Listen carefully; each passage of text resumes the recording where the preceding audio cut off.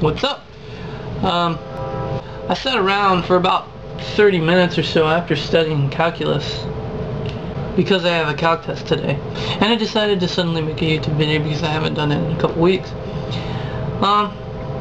Think of it as a state of the Sterling address.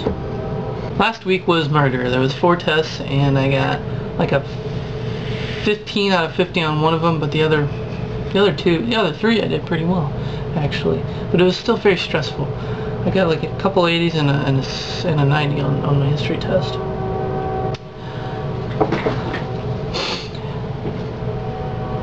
This week it's a little better.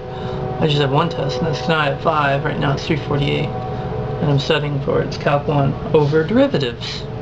I think derivatives are pretty easy, except I keep getting signs wrong.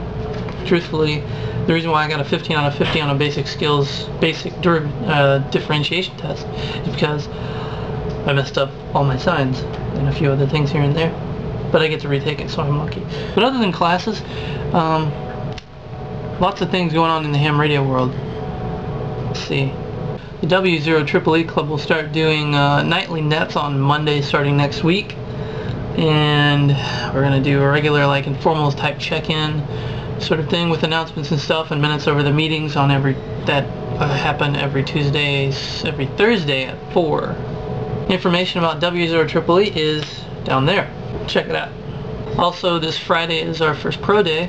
The W0EEE Club will have a booth and we'll show off a bunch of ham radios to all the incoming freshmen. We were thinking about getting a buddy pole. The buddy pole is a very portable QRP designed antenna that's designed to mount on a tripod. It's about 16 feet long, and it contains a couple coils and some long, arms that it works on between 40 and 2 meters.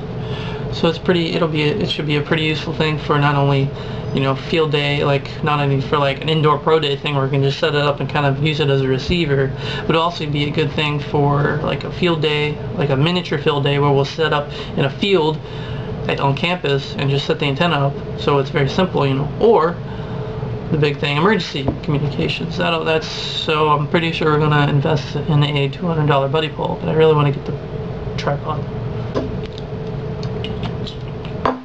And finally, it was an awesome day, and so far it's been an awesome week weather-wise, with a temperature of 60 degrees right now and a projected high of 65 degrees like Thursday or so.